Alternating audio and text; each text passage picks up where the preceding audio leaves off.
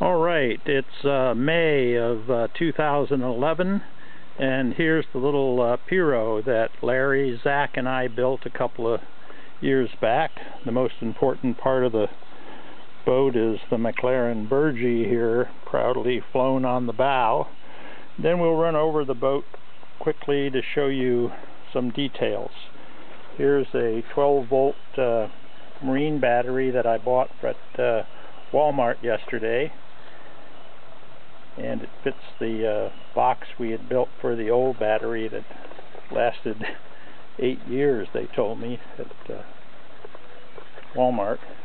Here's the electrical connection at the terminal block, and the tiller and the control rod that moves the motor.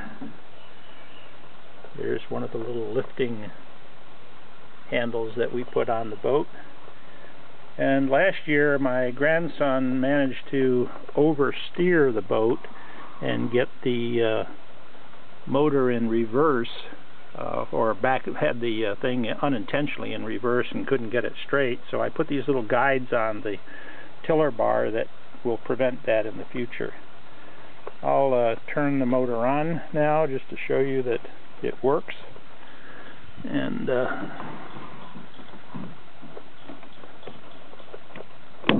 that's the forward position.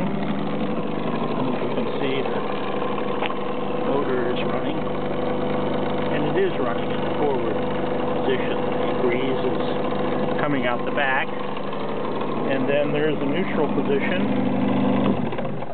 and then there's the reverse position. And from you're not going to see any difference. You'll hear a difference because the when it's in the water, it's silent because there's no rattle. Okay, that's the little green boat, the Piro, built by Larry, Zach, and Grant.